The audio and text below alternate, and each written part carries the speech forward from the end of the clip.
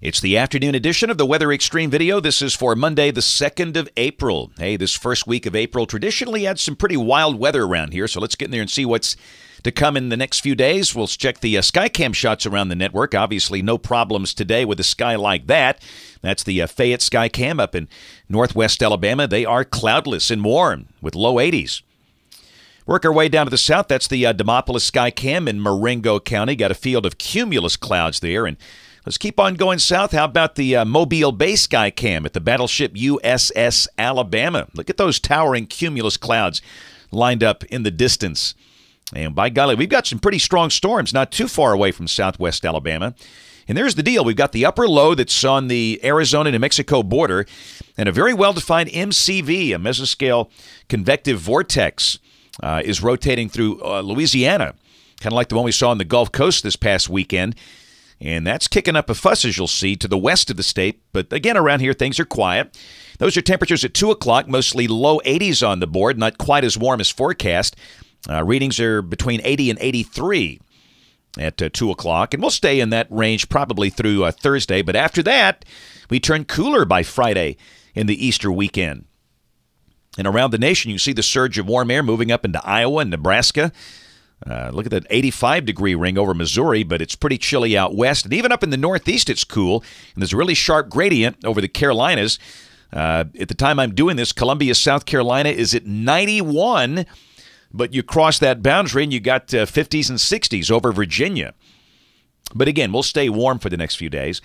There's the radar. Look at that radar lighting up like a Christmas tree. Goodness, that's the radar coming out of Jackson. And that's that MCV producing thunderstorms over Louisiana, southwest and south Mississippi. We note that parallelogram there. That's a severe thunderstorm watch for parts of Mississippi. In fact, there's a look at that box. That goes until 8 o'clock tonight. And locally, the guys in Jackson have extended that thing over to the state line, just below Meridian, for those storms. But the storms are moving north and not east, so they shouldn't affect us tonight. Here's a watch warning map around the nation. Look at the frost and freeze issues up in the northeast.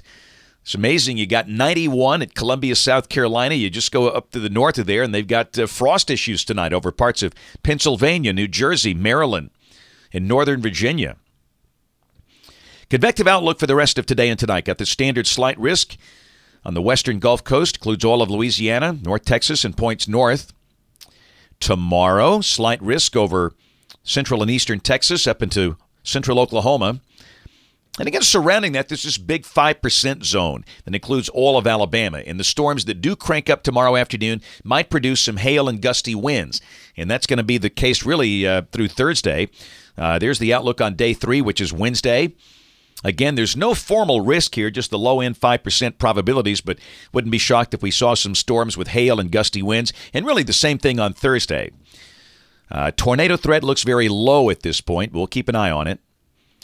Check the rain for the next 5 days, valid through Saturday morning at 7 o'clock. Rain amounts of about 1 inch here, and that sounds about right. But, of course, it's going to be variable, more than likely, due to the uneven distribution of the storms. Let's check modeling. This is the 12Z GFS, valid at 1 o'clock tomorrow afternoon. There's the upper low, moving into the Texas Panhandle. Down below that, be a warm day, highs in the low and mid-80s with developing showers and storms, more than likely tomorrow afternoon, tomorrow evening, and those could pack a punch. And like we talked about, hail and gusty winds the main issue. Wednesday, the upper low just kind of drifting northeast. Down below that, showers and storms again are possible. Maybe Wednesday afternoon, Wednesday night. Thursday, the upper low is filling over Missouri. And down below that, again, we stay pretty wet and maybe stormy. So tomorrow, Wednesday, Thursday, all 3 days. Good chance of a few showers and storms. Severe weather possible. Main risk, hail and gusty winds. A low tornado threat. And then Friday, we begin to dry slot, and the thickness values are coming down. That would suggest we might want to consider a slight chance of a stray shower. I don't think so.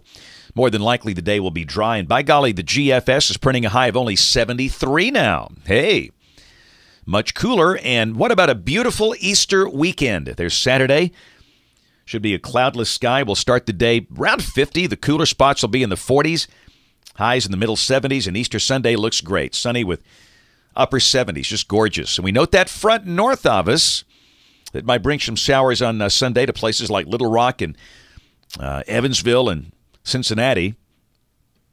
Monday of next week, got a trough developing over eastern Canada, kind of nosing down into the eastern U.S., but not really extending this far south.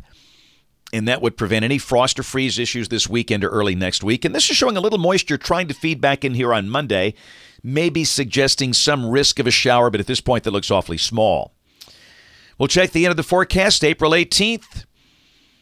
Core of the westerlies a little north of here. Look at the snow potential if this is right. And, of course, this is just speculation here.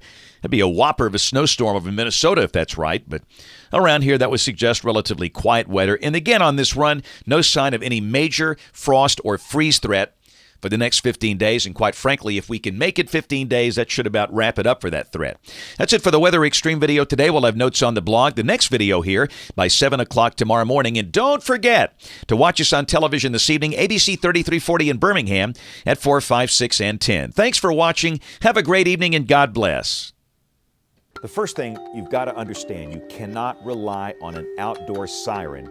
You cannot hear those inside a home, a building, a church.